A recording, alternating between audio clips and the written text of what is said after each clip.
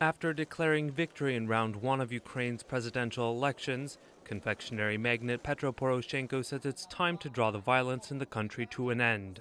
Перші кроки, які ми будемо здійснювати, вся наша команда.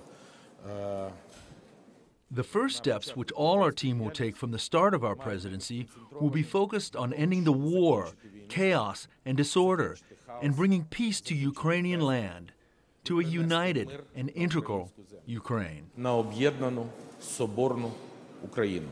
In Donetsk, some residents won't even acknowledge the victory. He is not our president. We didn't vote for him. Those in the West might have voted, but here we didn't.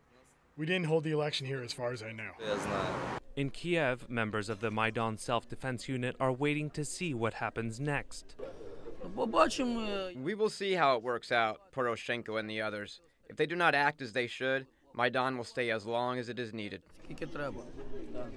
Exit polls gave Poroshenko more than 55% of the vote, well ahead of former Prime Minister Yulia Tymoshenko in second place with just over 12%.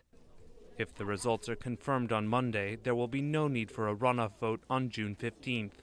Poroshenko faces the challenge of pulling the country of 45 million people back from the brink of bankruptcy following 6 months of political turmoil.